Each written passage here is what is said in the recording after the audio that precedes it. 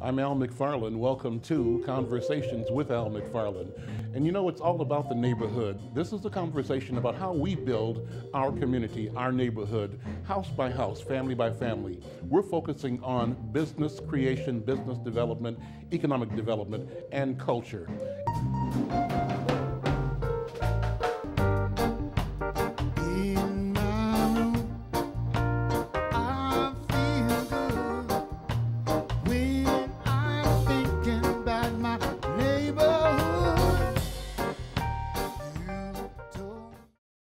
This question is about home ownership, wealth creation.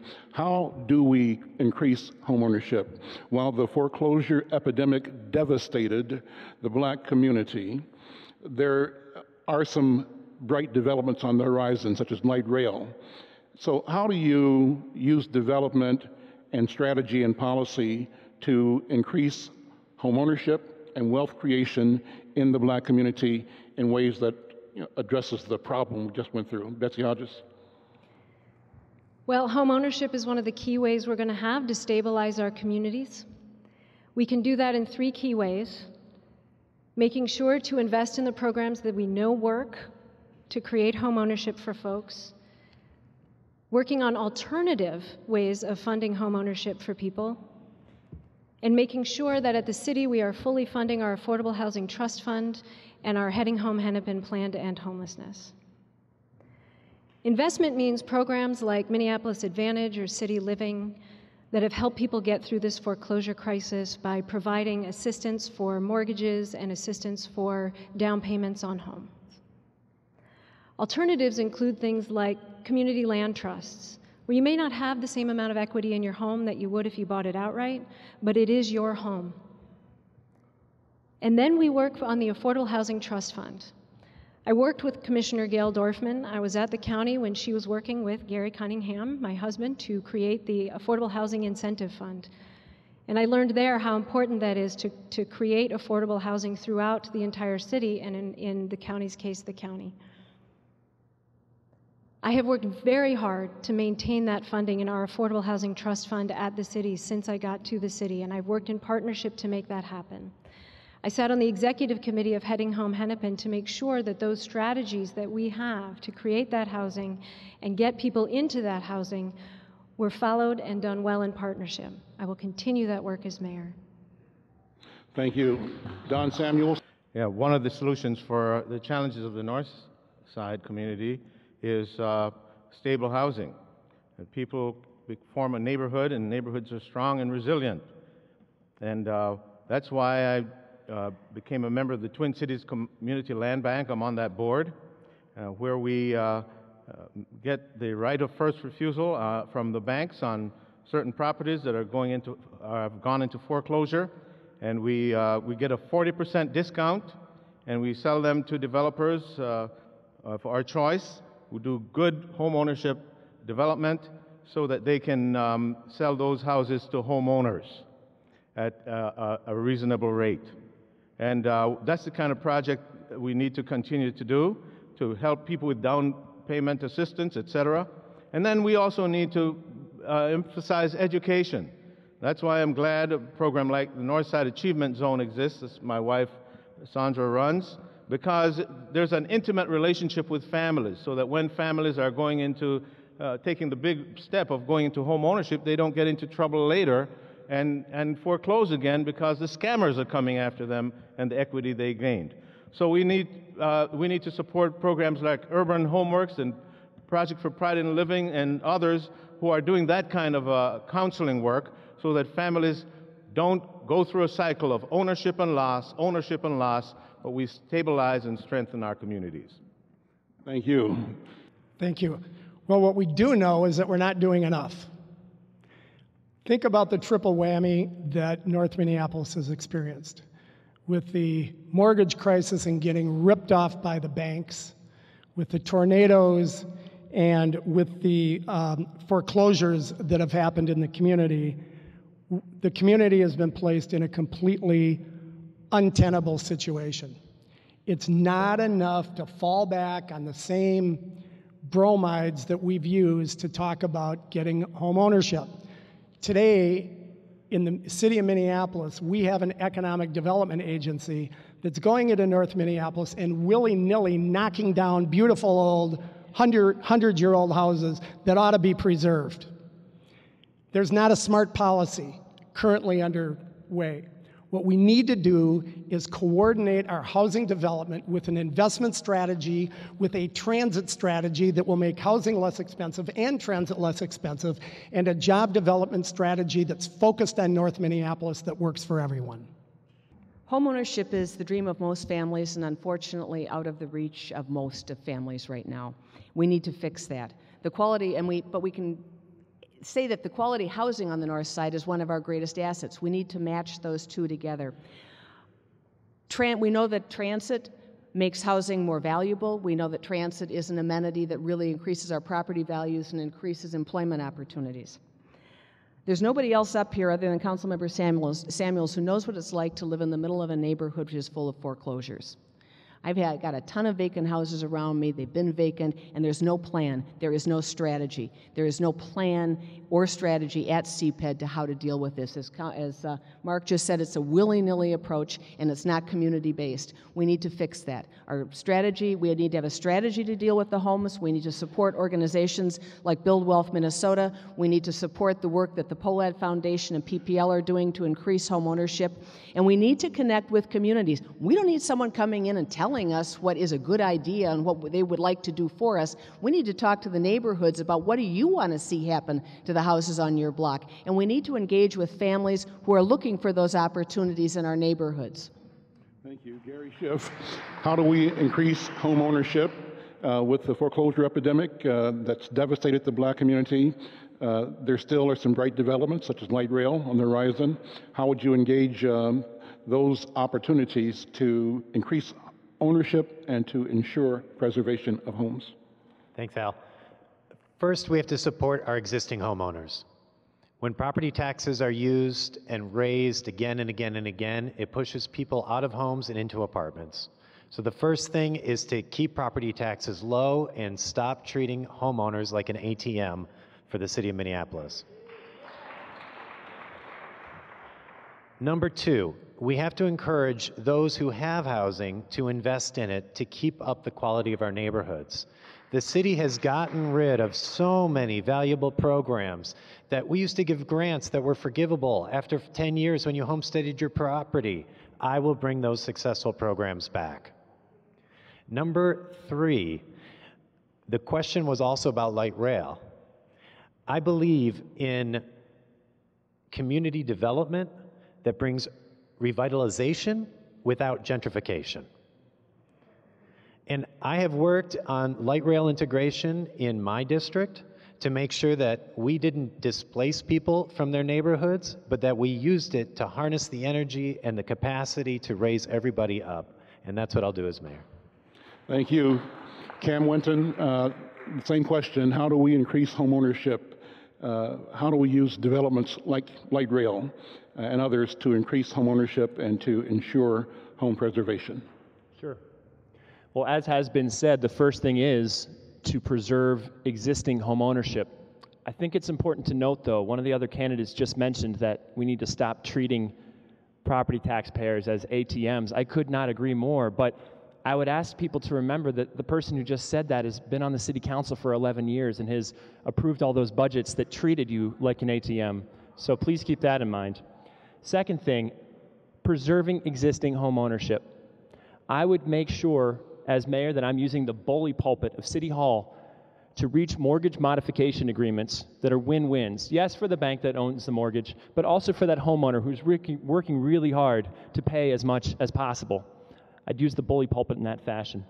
Secondly, I want to give credit where it's due. The Minneapolis Public Housing Agency has done remarkable work with a difficult situation, but I'd use that bully pulpit to advocate for more Section 8 funds. Section 8, when done correctly, can be an incredible way to preserve people in their homes in our community. And finally, I would change the fact that currently a developer can get city money to build a property with some affordable housing units in it, even when only 20% of those units are affordable. They're getting our dollars, but only 20% of the units are affordable. That's not right. And when I'm mayor, that number will be much higher. Thank you, Cam. The next question will start with Jackie Cherry Holmes. And what will you do to assure police accountability? What are your ideas to address the problem of guns and drugs? I was instrumental in creating the Civilian Review Authority. I was totally dismayed when it was dismantled. The fact of the matter is the statement that the police can police themselves is not realistic. We've been there, done that. We need to reinstitute the Civilian Review Authority in a strong way so that we ensure police accountability. As it relates to gangs and drugs, the fact of the matter is that gangs are a national, state, and a local problem. We need to work with our community-based agencies. We need to work with our communities to address the issues. The fact of the matter is I think that an ounce of prevention is worth a pound of cure.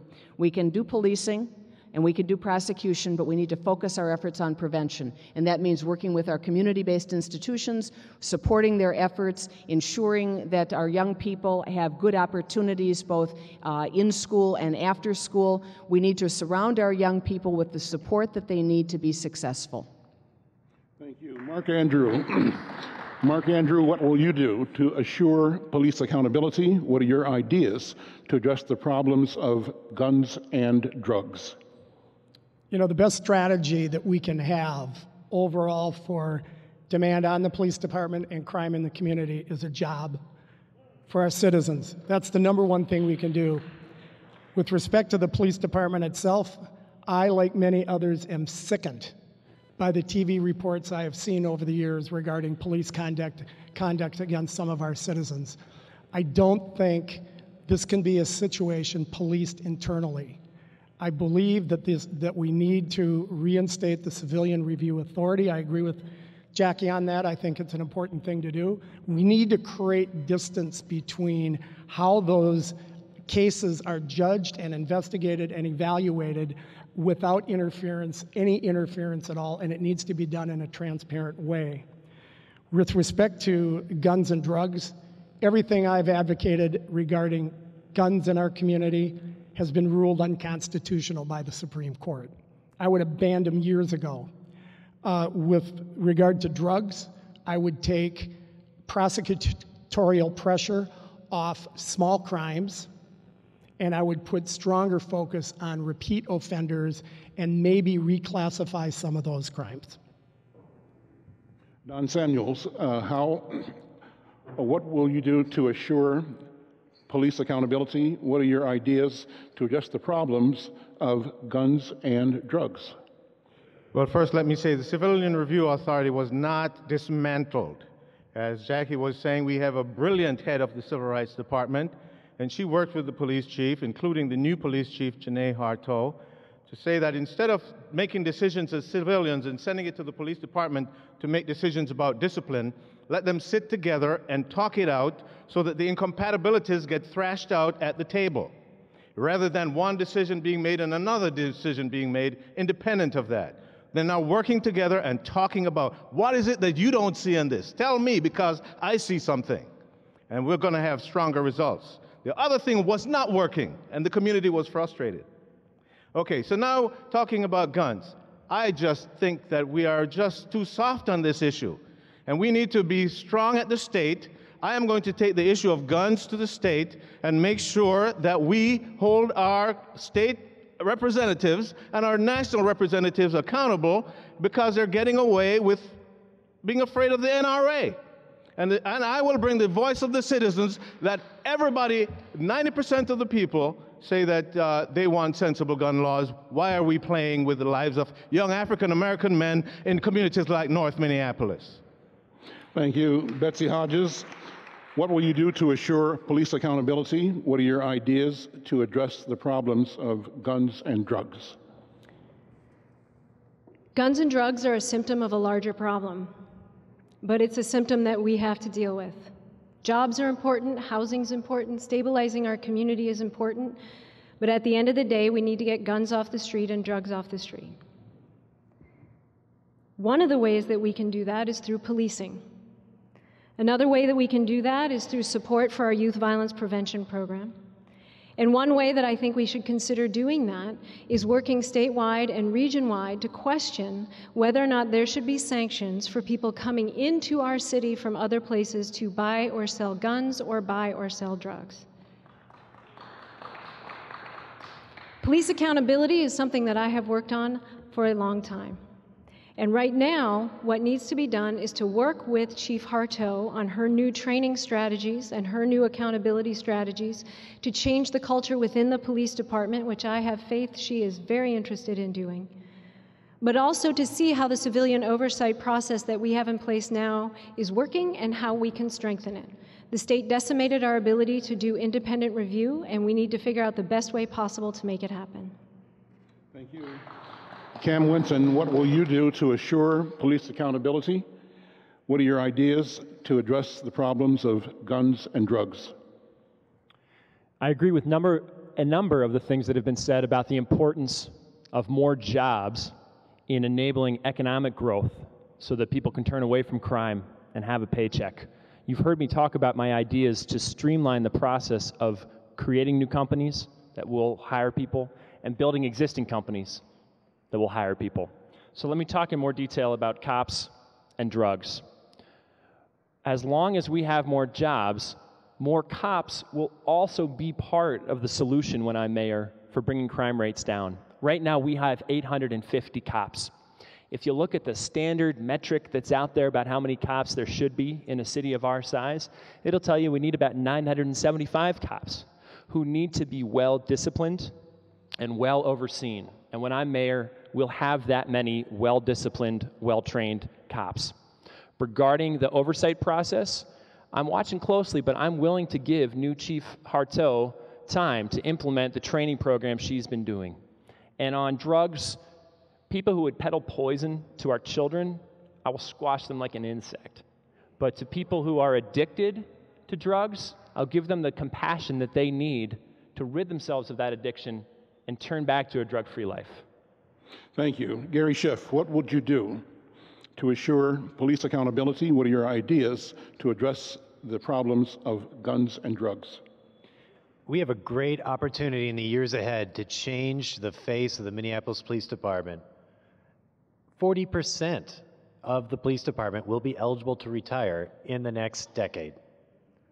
The next mayor of Minneapolis will oversee the recruiting, the training, the hiring of the next generation of police officers from the city of Minneapolis. I will make sure that we train and recruit from our neighborhoods so that we diversify the police department and get a police department that represents this community so that we see ourselves as part of the solution for safe streets. Number two, I will be a voice for reforming outdated drug laws. We have far better priorities than throwing another generation away in prison. And three, nothing stops a bullet like a job. I will make sure that our city contractors are hiring people who live in our neighborhoods, and that by connecting people to the jobs we create, we fight poverty where it starts. Thank you. And so the last question, before we open the questions up for the audience, I'm actually putting two questions together, and I'm going to start with Don Samuels and work that way around back to Mark Andrew. Don, what distinguishes you from your competitors? So what are you saying that's different from the other people that are seeking this office? That's number one. Second part of the question is, what would you have done differently from the present mayor? Where has the present mayor not delivered that you will deliver differently to the citizens of Minneapolis and to the black community? 60 seconds. Well, in the sense that we are in a black church, let me say that I've been a part of the black church most of my life. I have volunteered and served in the black church most of my life. I breathe in and live the black experience in the Jordan neighborhood. I have three African-American daughters and an African-American son and an African-American wife. We are an African-American family in an African-American community, attending African-American church, And so we have that unique experience. There's nothing special about it. It's just unique. And it's different from all of my competitors. So I bring that sensibility to the debate and the leadership of the city, and I will act out of that. You will see that reflected in the decisions I make, because I observe things from a close-up. My family and their relatives and my neighbors, their lives depend on it. The sense of urgency, it's not about policy for me, it's about my life and the life of my family and my community. 30 seconds. How do you differentiate yourself from the current mayor? What would you do differently from the current mayor of Minneapolis? Well, the current, we all have different strengths. I am going to be engaged with the people of this community in a way that no other mayor could. Not just RT, but nobody else up here could. I'm going to be on the street, available and accessible. You walk by my yard, you'll see the mayor standing in the doorway. You can knock on my door, you can call my phone. You can see me at a visual standing up there when somebody gets killed. You can see me on the street when there is a crisis, because I'm intimate and viscerally involved with the problems of my neighbors. Thank you. Betsy Hodges, what distinguishes you from your competitors, and what would you have done differently, sort of two parts, from the existing current mayor? Well, I'm a leader with experience running city government and running the city's budget. But I'm also somebody who knows how to build relationships to get things done. We learned through this recession that government alone is not sufficient to solve our problems in a time of declining resources.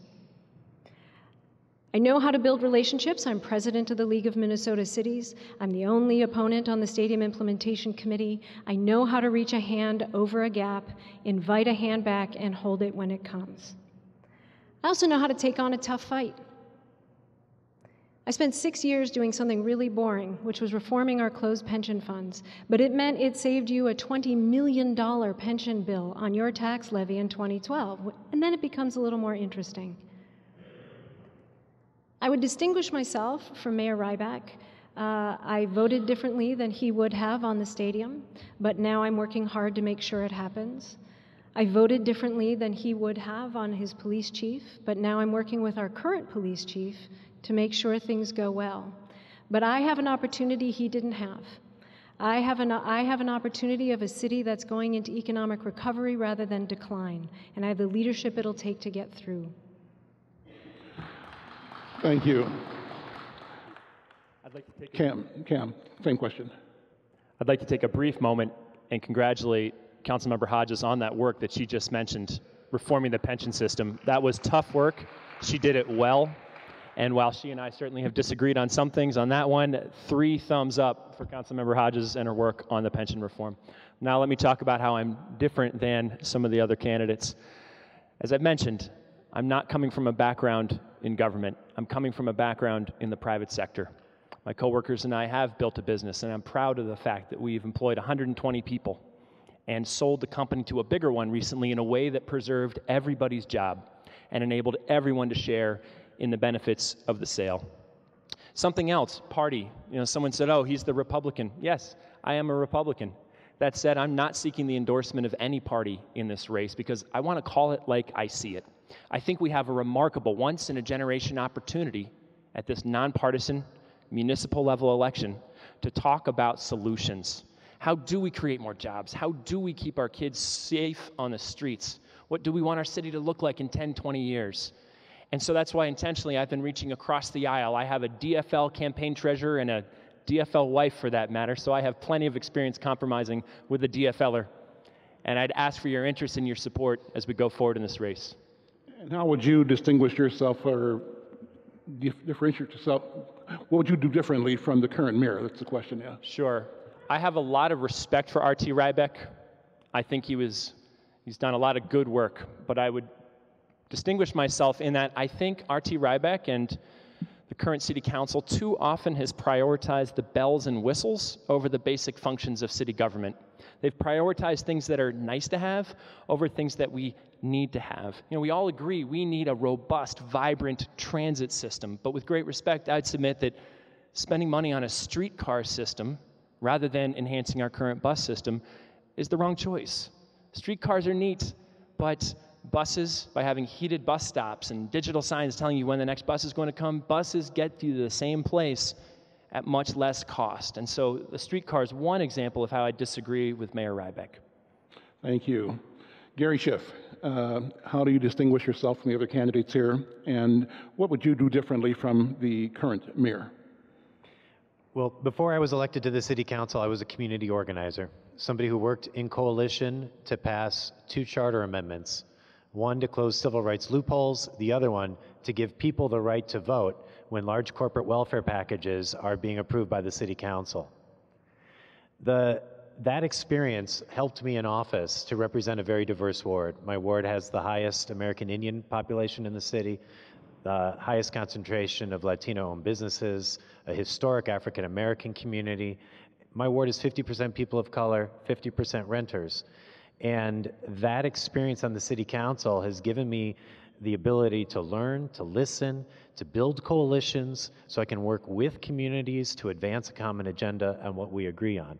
I think public policy and public service is about making progress. This is the most progressive city in America, and I believe every neighborhood should make progress.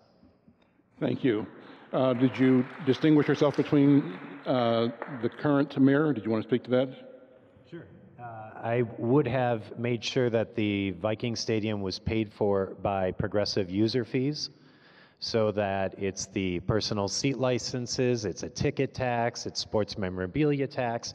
I would not have supported doubling the footprint of the Metrodome to make it tax exempt, and making every child in the audience who buys a candy bar chip in a few pennies for the new stadium, because sales taxes are highly regressive. Jackie Cherry Holmes, thank you. What distinguishes you from your competitors, and what would you do differently from the current mayor?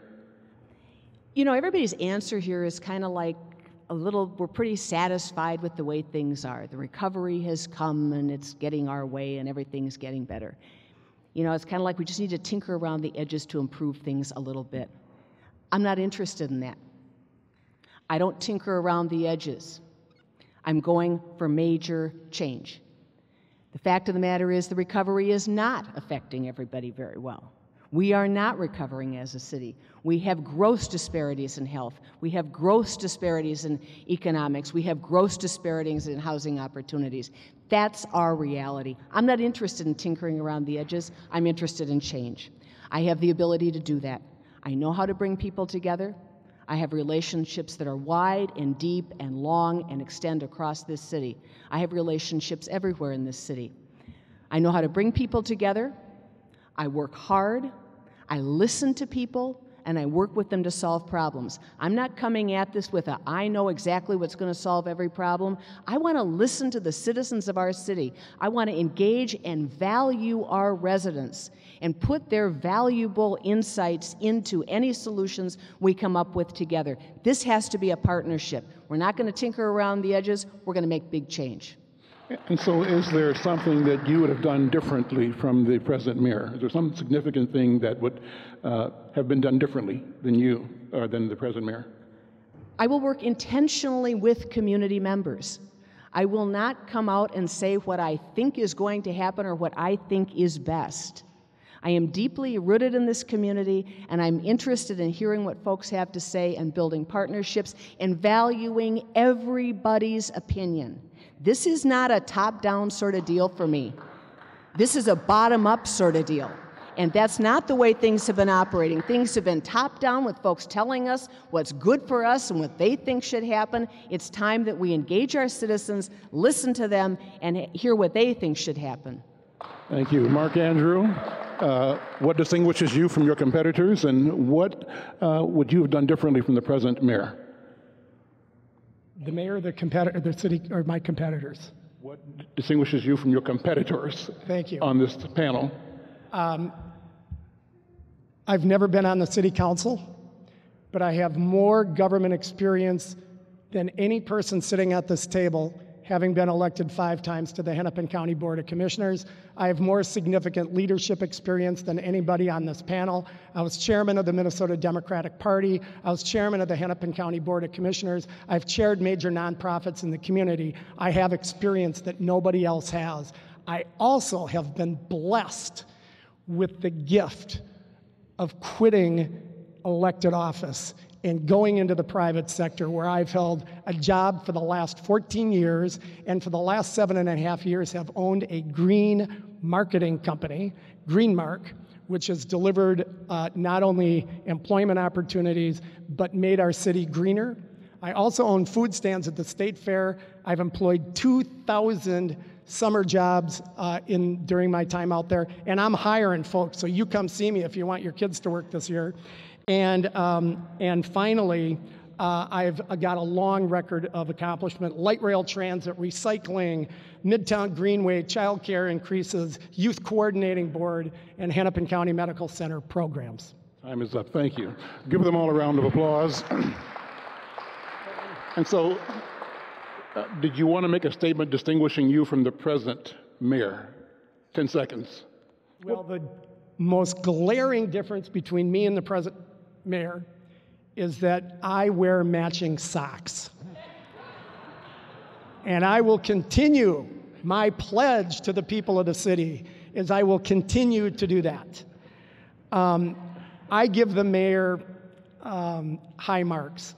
He's done a good job. He had a rocky start. I was a strong Sharon person. I was a strong Peter McLaughlin person. He's done a really good job. But I think where I'm going to be different is that I have a really big vision, and the times require a really big vision. Thank you. Thank you. Give them all a round of applause. So we're going to spend the next 20 minutes till we close with questions from the audience. Reverend Staton is here, and he'll recognize, I see 2 people on the side here. Thank you, Al, for hosting this, and thank you, Reverend McAfee, for opening his church. How do you think ranked choice voting will affect the mayor's race this year? Let's start with Mark Andrew. Thank you. Hi, Kim. This thing is brand new, and I got to tell you, it's really different for me because I am not used to running for second place in my life. And every campaign I've run to win. I'm running to win this campaign, my 6th.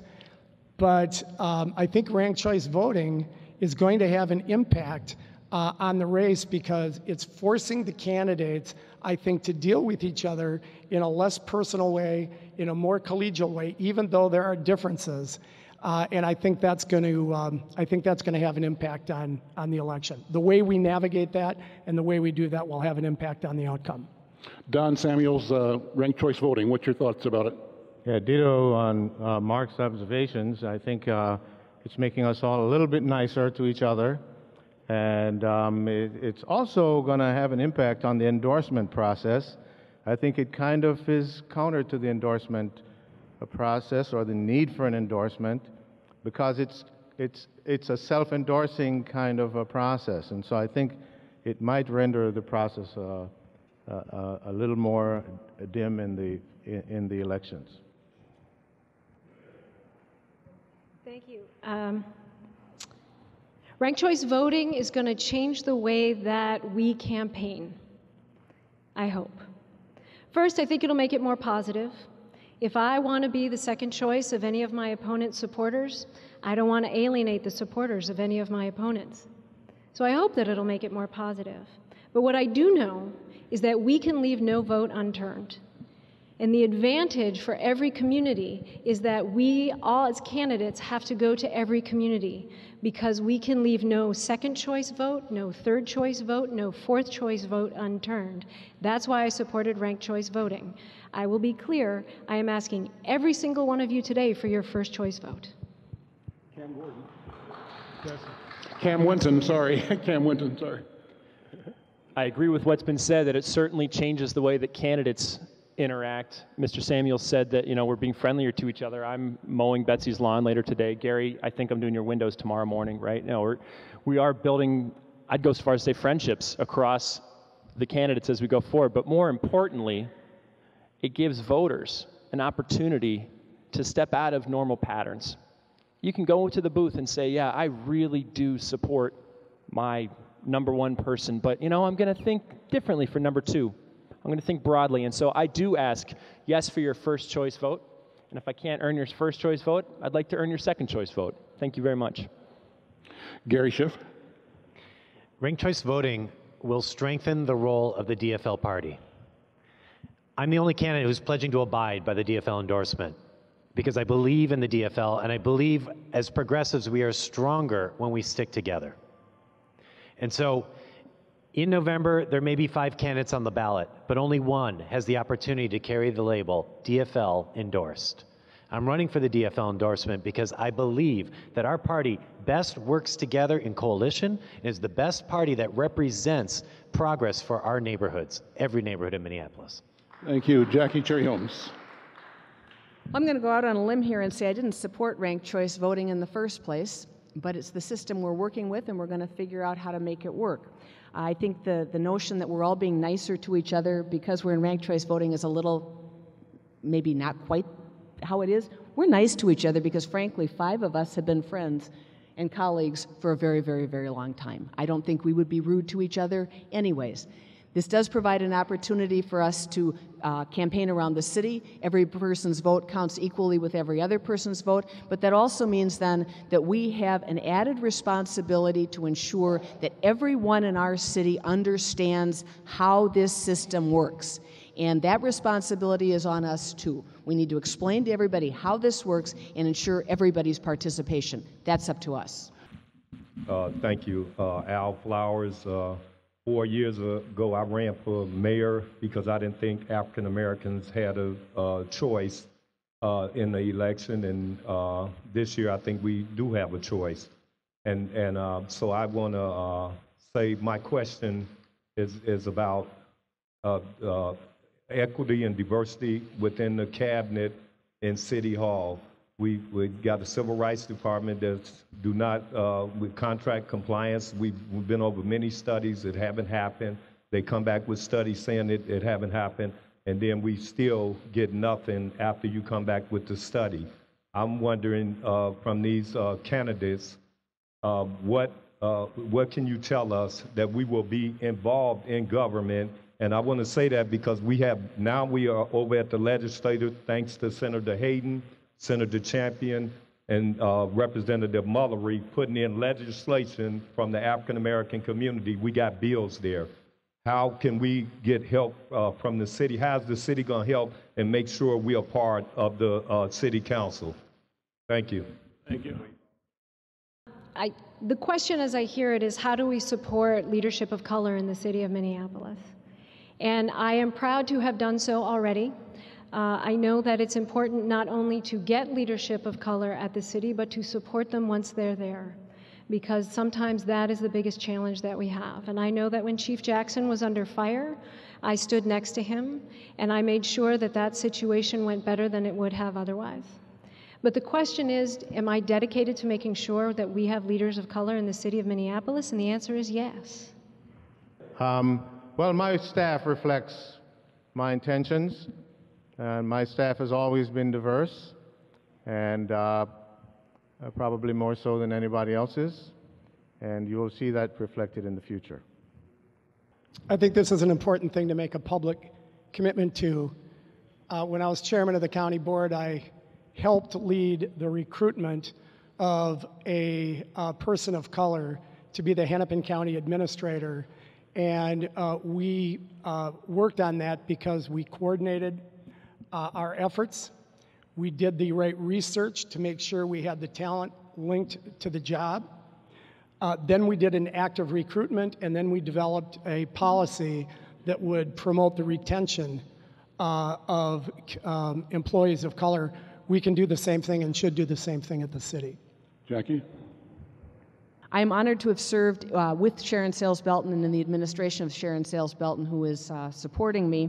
And at that time, we had an African-American city attorney. We hired an African-American woman as the head of the Public Housing Authority, and we had African-Americans in a number of leadership roles in the city. That will continue with me, but more importantly, I will partner with His Works United and the churches. I will partner with the community-based organizations who I already have relationships with. I don't need to be invited out to His Works United. I've been out there a number of times and met with the ministers. Everybody will be a partner with me. It's an open-door policy. I will work with the community to ensure that we have leadership in all levels of my administration. Gary Schiff. My first hire in City Hall was a voice from the community, a voice very, very strong today at the Capitol, Senator Jeff Hayden.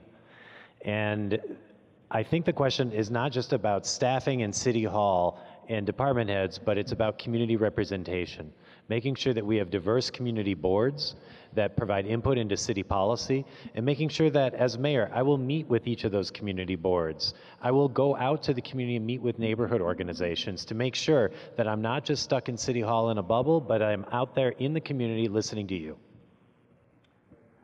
And Cam.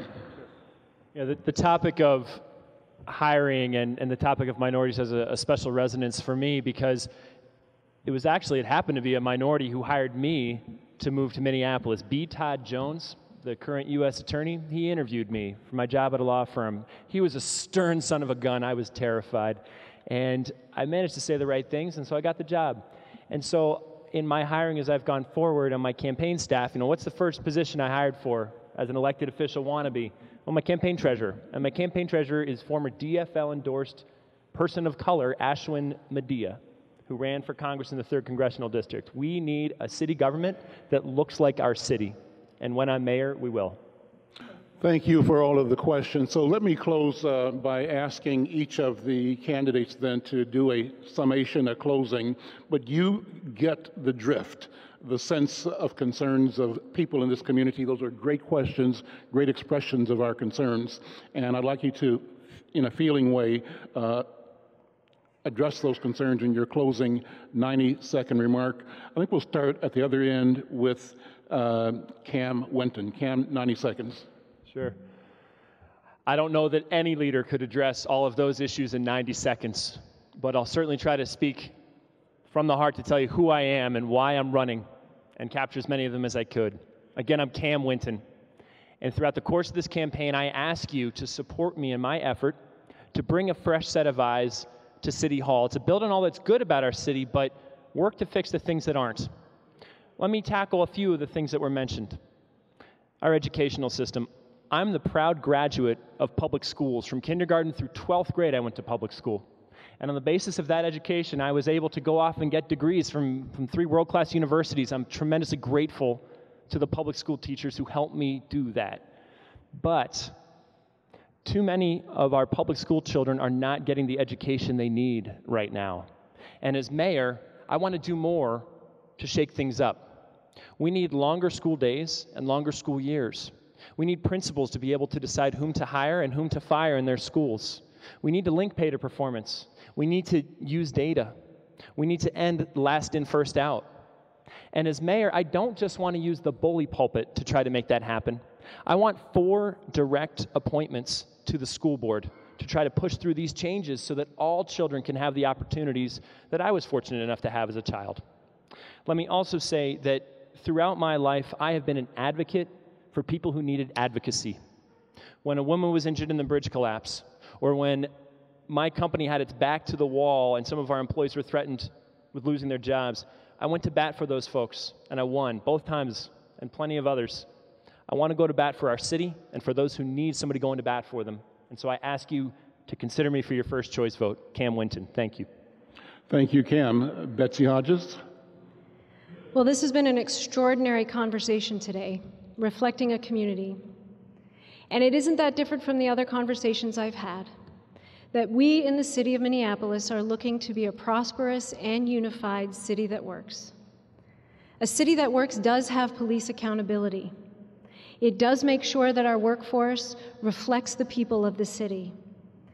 One thing I've done recently is work with Achieve Minneapolis and our NCR department to make sure that step-up graduates were recruited to be members of our boards and commissions.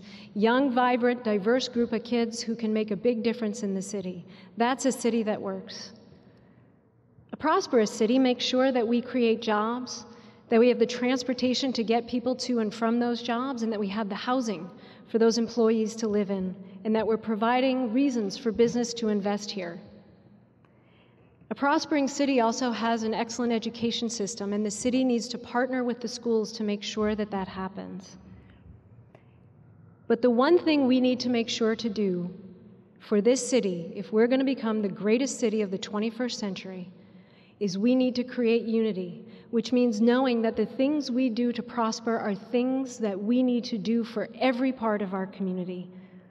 I'm running for mayor because I want to make sure every single person in our city can benefit from the opportunities that we have, to build the relationships to make that happen so that we can become the greatest city of the 21st century. Thank you. Don Samuels.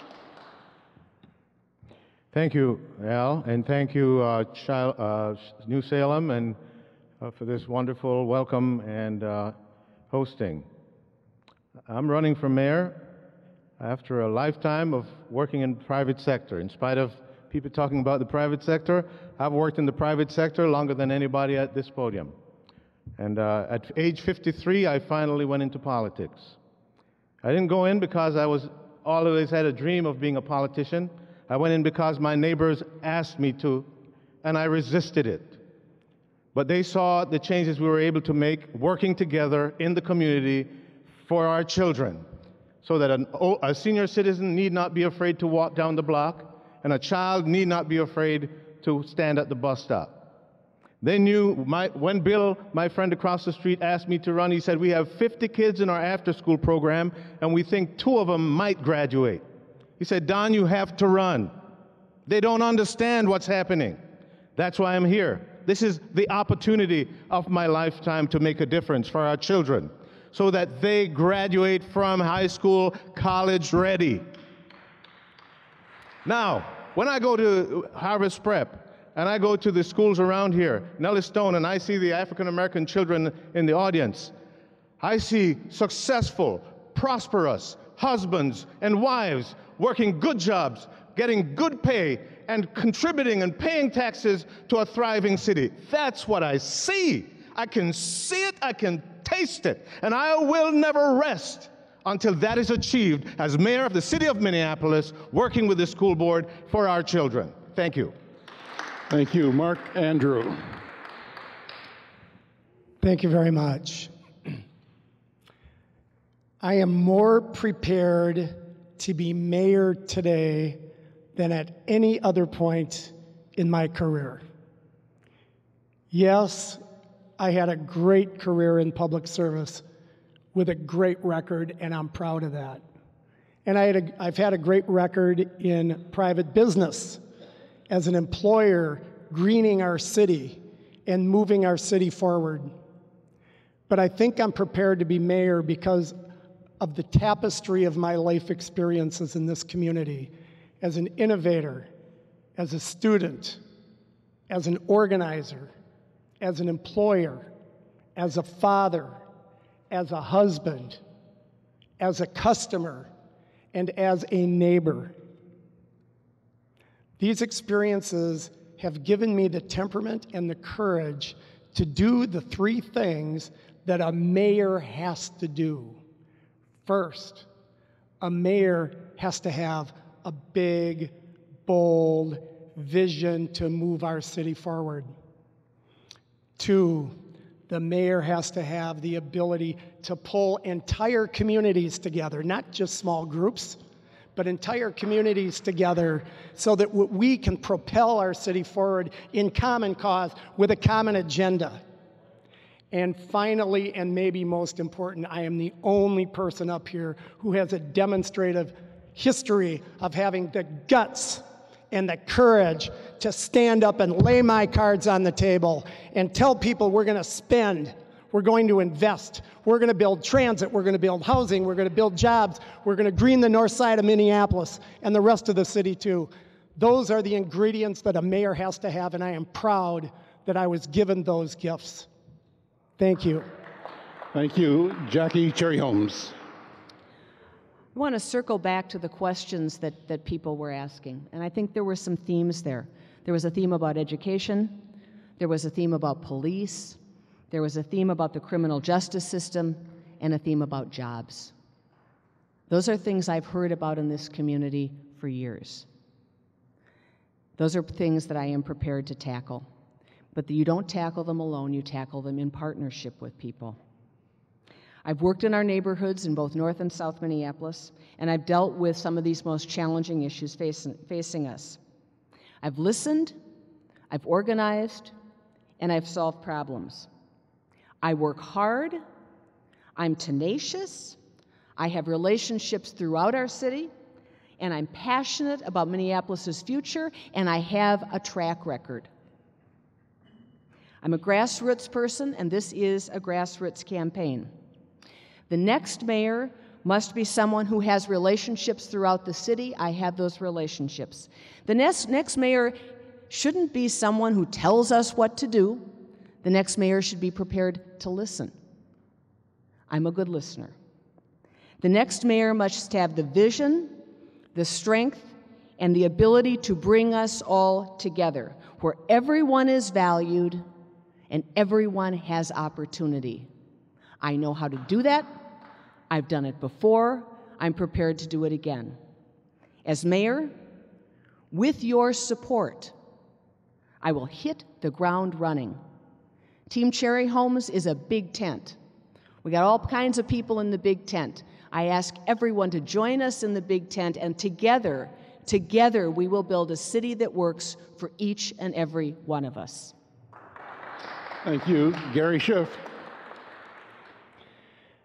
For 12 years on the City Council, I've been a progressive, clear, consistent voice for our values. I'm the son of a public school teacher. I believe in education, and I believe in the value of hard work. And as mayor, I will support our schools, not by attacking or criticizing, but by bringing resources so that our children can have the same opportunities that children in schools 20 miles away have today. I'll be a mayor who works to make sure that urban planning is something that happens with the community, not to the community. I'll be a mayor who makes sure that we disrupt the cycle of poverty with early childhood investment and make sure that we recognize our elders as a resource, as some population that's growing and should be treasured and needs to be housed. Our senior population needs housing that we don't have today, and by building that housing, we can put people to work. I'll be a mayor who demands accountability for our contractors to make sure that they are hiring people who live in our city. I'll be a mayor who increases home ownership, increases affordable housing opportunities, increases job opportunities, because I believe we can be a city where it doesn't take 2 jobs to raise 1 child. I believe we can be the city known where it's easy to get a job, not a gun. And I believe that in the most progressive city in America, Minneapolis can be the city where every neighborhood makes progress. Thank you. Thank you, Gary Schiff. Well, thank all of these candidates. Give them all a round of applause. That was a great presentation, great answers. Before we close, I want 2 things to happen. One, I want to have a brief remark from State Senator Bobby Joe Champion. We're in his house. Bobby Joe, come on up. And then after Bobby Joe Champion, we'll close with some marching orders from the organizer of this event. The organizer of this event, on behalf of the Minnesota State Baptist Convention and His Works United and Inside News, is Pastor Brian Herron from Zion Baptist Church. Thanks to Pastor Herron. And Pastor, will you come and close us out after the senator speaks? Thank you so very much. How are you? Also, remember that caucuses are coming up, especially for the DFL party. I know is April 16th, and then there are different times for conventions, so make sure that you are engaged and knowledgeable of that. The last thing that I'll say is that our government must really represent we the people. And the only way that our government can represent we the people is if you make sure that your voice is being heard. And the world is run by those who show up. So we want to make sure that you show up and be counted and your voice to be heard. Thank you so very much, and I look forward to being with you on the campaign trail. And now, Reverend Herron. First, I want to thank everyone for coming out.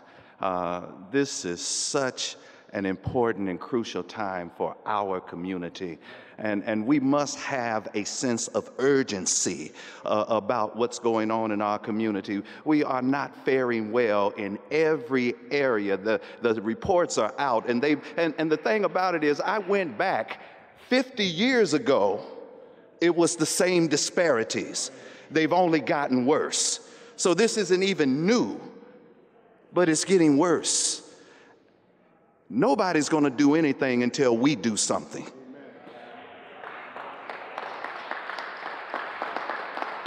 The message today is that we will no longer be silent. We will no longer sit silent. We will hold you accountable for the things that you say.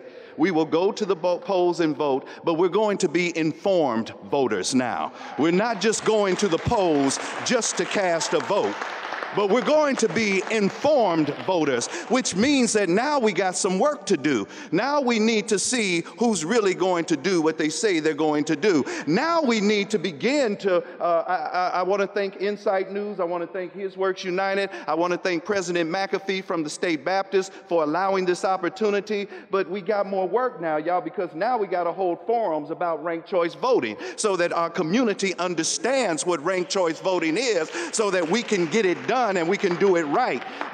We need to hold more forums for the 5th Ward candidate, the City Council, and whenever the County Commissioner comes up, we need to be on that too. This isn't the last time you're going to see us. It's not the last time you're going to hear from us. When you get elected to office, we're going to be there. This is a new day in the city of Minneapolis for the African American community, and it is us pastors who have come together with the press and with others to say that we must rise to a higher level in our community. Now, having said all that and speaking truth to powers that be, we also have to speak truth to ourselves.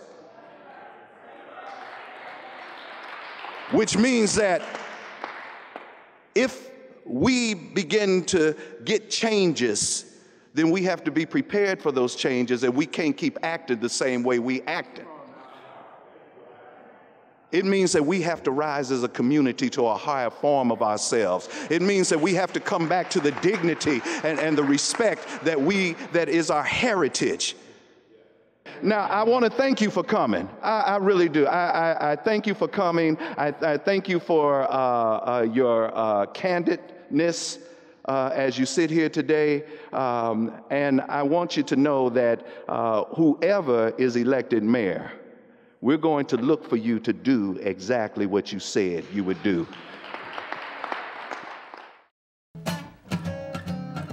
Good evening, ladies and gentlemen. We got to say goodnight.